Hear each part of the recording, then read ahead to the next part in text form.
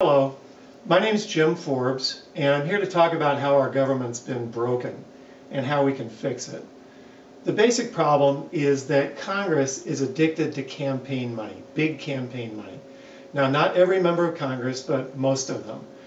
And this addiction is just so overwhelming. The money is so overwhelming to Congress that it affects everything that they decide.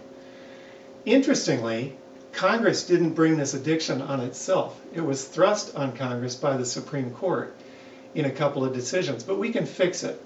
We can fix the problem. The problem is not what the Supreme Court has decided is illegal. It's what 5 members have decided is legal. There are 4 damaging rules that those 5 members have come up with. And they come out of 2 cases, basically, Buckley versus Vallejo and Citizens United that reaffirmed Buckley. The first bad rule is that there can be no limit on how much someone running for Congress can spend on their election. Now, that's just going to price good people out of the market. They can't afford to run for Congress, so it's not what the founders of the Constitution intended. The second bad rule is that money is the same as free speech. It gets the same protection as free speech. If it's done the way the Supreme Court wants it done, it doesn't matter how big the money is. And that's not what the founders intended either. Money is property. Money is not speech. The third decision that they made is they decided to change the definition of corruption from what previous Supreme Courts had used. And the definition that they now use makes it nearly impossible to enact meaningful laws against the abuse of money in politics. Then the fourth decision is this business about corporations and labor unions have the same right as individual people to make campaign donations. And now wait a minute. Corporations are not people. They're not born, they don't die, and they don't get to vote. So why should we give them the same right as natural people to influence elections? Well, whatever the rationale, that's what the Supreme Court has decided. And that means that corporations can give unlimited amounts to elections for Congress or on ballot measures or even elections for judges. And heaven help us if judges get as money addicted as Congress. Elections these days depend on big money instead of depending on we the people. The founders of the Constitution set up a republic. That's a representative democracy where the lawmakers are elected by we the people, and then they're supposed to represent nobody else. They're not supposed to have anybody else's interests in mind. But unfortunately, that republic has been lost. And as Harvard professor Lessig illustrates in this classic photo, there's a barricade of money in front of the Capitol building. You can't get through. Ordinary people can't get through to get business done. Well, don't get me wrong about money. In the right places you can build schools, hospitals, the interstate highway system. We've built the internet with financial investments and the more traditional companies that our economy relies on. But when you put too much money in the wrong place, it's corrupting. If you give too much money to Congress, it's going to distort things. Now, look what happened. After Buckley versus Vallejo in 1976, at that time it cost about $50,000 to run for Congress. But that case took the cap off, took the limit off how much you could spend. So every election cycle, the number just went up and up and up. There was more and more and more pressure to raise more money. By 2010, the number was $1.2 million. And then after Citizens United, it went up by $500,000 in just 2 years. 9 out of 10 times the candidate with the most money wins the election. And it's not hard to see why. If you got more money, you got a better sound system. You can buy more TV ads. This person over here, the ordinary person, doesn't really have a chance. So more money equals more victories. And the Citizens United case just dumped unlimited money into the middle of our political system. Here's what it did. All through the 70s and 80s and 90s and early 2000s, the amount of independent expenditures in our campaigns was just about flat, down around 0. And then Citizens United got decided, and look what happens to the amount of independent money in our campaigns. It's just going through the roof. It's out of control. So if you want to win your election, you got to raise more money, than your opponent. And what that means in this era of $1.7 million elections, and that number is just going up, by the way, it means that a House member, a candidate, has to raise $2,328 every single day of the year. That's weekends and holidays, and then the day after they get reelected, they got to go back out and raise it again. It's even worse in the Senate, where they have to raise $8,700 every single day of the year. Do you think they can raise that kind of money every day from just ordinary people? No, we don't have that kind of money. So what they do is they turn to the ultra-rich. And it takes a lot less time to raise big money from very wealthy people because you can raise big chunks at a time, right? They play this big money game in Washington, and it goes like this. You got a politician on one side, and you've got a client over here, a client of the lobbyist in the middle. And I'll just call that person the corporation. And then you got the lobbyist in the middle. And the politician and the lobbyist both want something. The corporation wants something too. The politician wants money to get reelected. The lobbyist wants a benefit for the corporate client. So the lobbyist lobbies the politician, and there's schmoozing, and there are parties, and there are trips to, skyboxes at football games. And more often than we would like, the politician will vote a benefit to the corporation. It could be a tax loophole, it could be a grant, it could be a lucrative contract, but whatever it is, it comes out of taxpayer money. See, the politician isn't spending the politician's own money, it's taxpayer money. And then sometime, nobody knows when, it might even be before the vote, might be after the vote, but sometime the corporation is going to pay a direct campaign contribution back to the politician.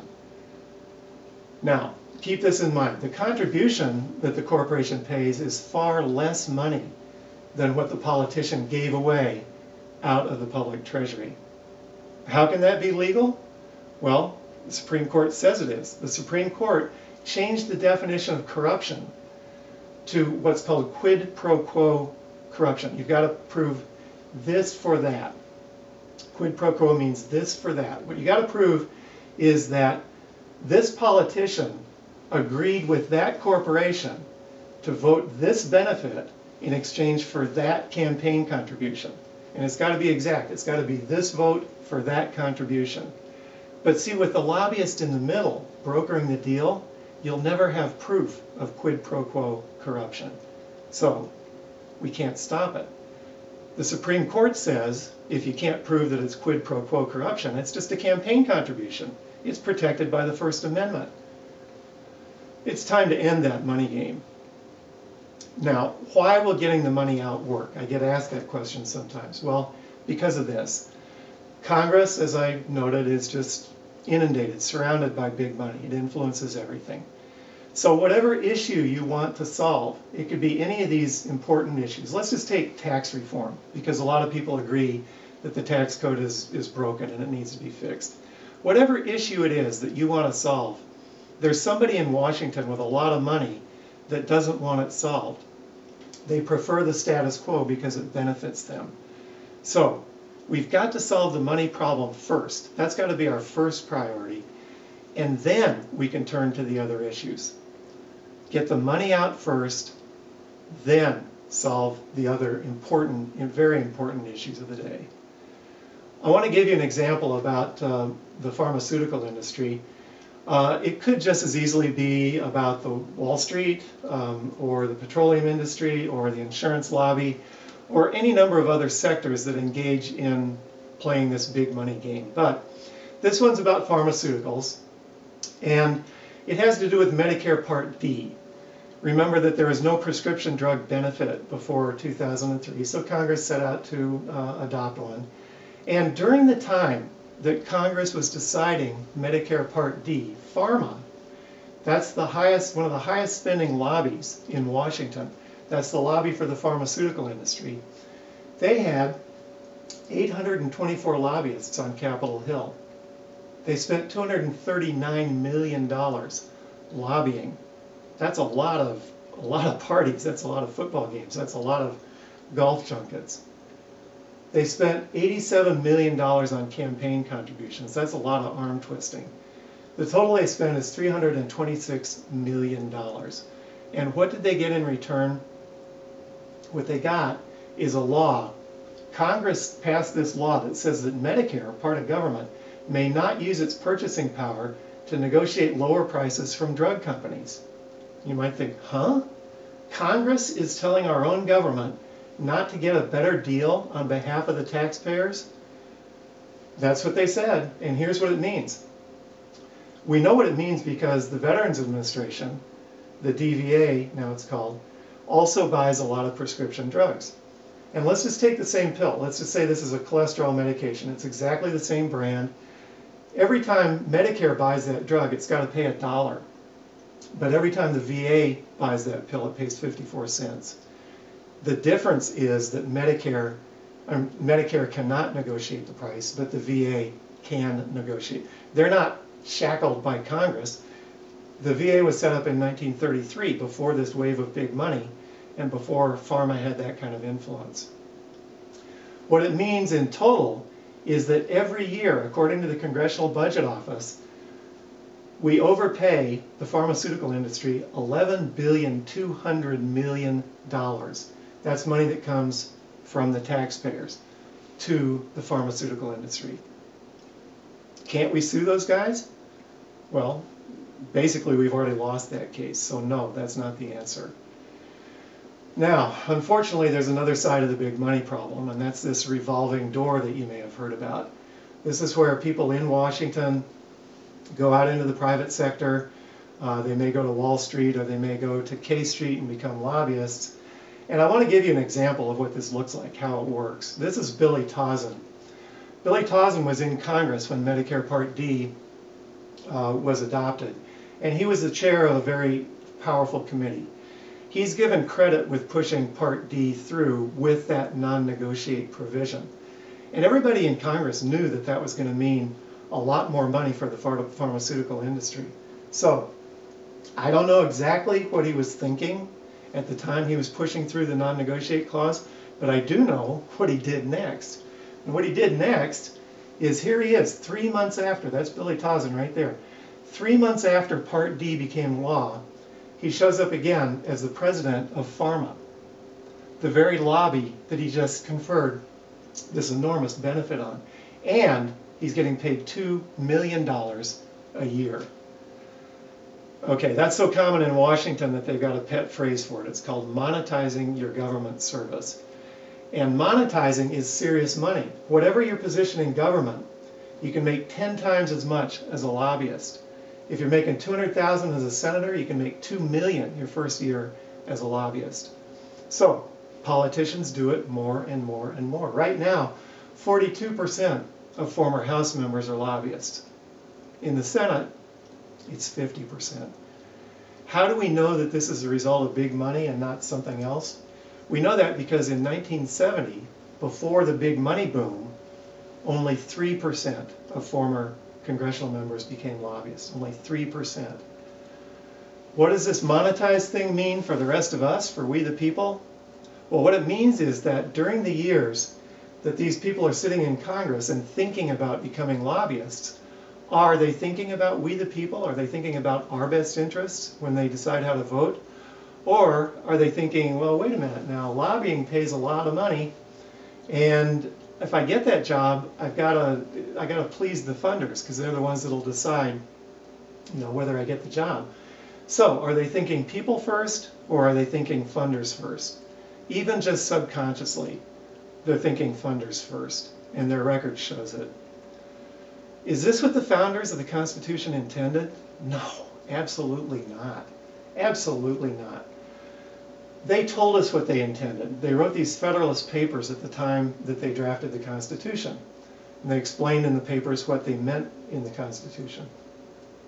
James Madison said that Congress ought to be dependent on the people alone, and it should have an intimate sympathy with the people alone. No divided loyalties. So, is Congress dependent on the people alone, or do they depend on the big money funders? Are they in sympathy with the people alone? No, they're not. What it means is that we've got a system problem. The system is corrupted by money. Only this time, The system isn't your computer system, it's our Constitution. So we've got a system-wide problem. It affects Republicans and Democrats, and it needs a system-wide fix. Now, the Republicans and Democrats fight and fight and fight over many issues, but when it comes to the big money in politics, they're the same. They're both scarfing down as much of that big campaign money as they can. You might as well just call them the funding party because there's no difference. So what we need is a constitutional amendment that provides for the separation of money and the state. Remember this money circle? What if we could make this campaign donation illegal, or even just put meaningful regulations on it? If that campaign donation did not happen, then this benefit from the politician to the big funder won't happen either. Why? Because the politicians won't be depending on the big corporations for money to get reelected. They'll be depending on us, the voters, to get reelected because we got the votes. So we can break that money circle. So what do we do about these Supreme Court decisions to break the money circle? Well, we got Buckley and Citizens United. What we do is we reverse them. We overturn those decisions. And you don't need a vote on the Supreme Court in order to do that because we've got Article 5 of the Constitution. The framers were smart enough and forward-looking enough to know that sometimes the Constitution would need to be amended. And so they gave us two ways to do it. The first way is through Congress.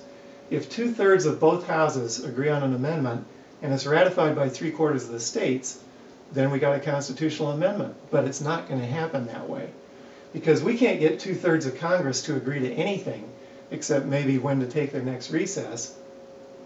And we're absolutely not going to get them to agree to get rid of the money that they've become addicted to.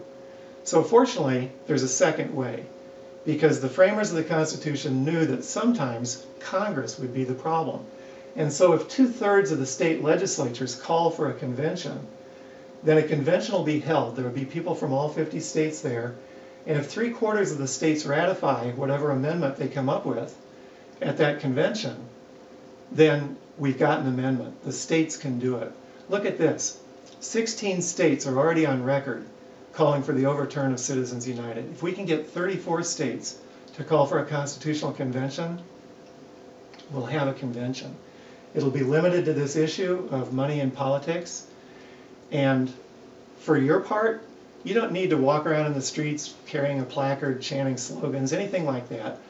This is a much easier deal. All you need to do is call up your state representative, not your congressional, not the one in Washington, the one in your state capital, and just say, tell the person that answers the phone to say, I support an Article 5 convention to overturn Citizens United.